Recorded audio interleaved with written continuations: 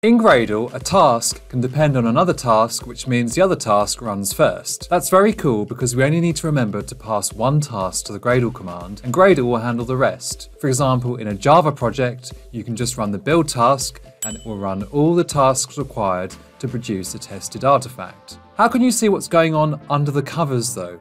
Well, Gradle creates a graph/tree representation of all the tasks that take part in the build, based on what task you pass on the command line. We can access the task graph through the Gradle APIs. We have to set up a closure to be called once the task graph is ready, but within that we can print the list of all tasks which are taking part in the build.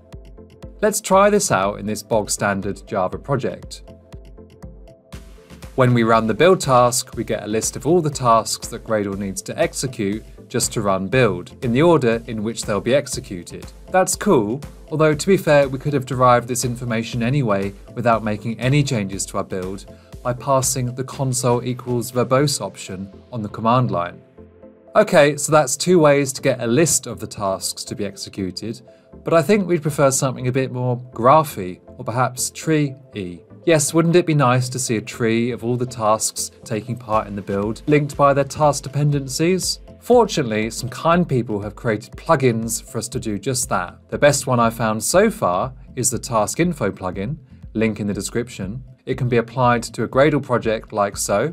We can now run whatever task we want to see the tree for, along with the TI tree task. So in our case, that's Gradle W build TI tree.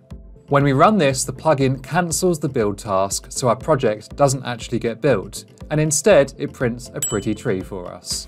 Here, the root of the tree is the build task, which was passed on the command line.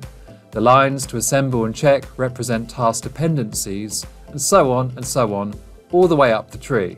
The good thing about having the tree representation is we get a better understanding of our build and can be more specific about what task we want to run. For example, if you've changed some Java code and just need to compile your application, you can just run assemble rather than build, avoiding the time taken to execute tests. If you'd like to learn more about the Gradle task graph in Java projects, then check out my free introductory course. It's called Get Going with Gradle, and it helps developers like you work more effectively with Gradle.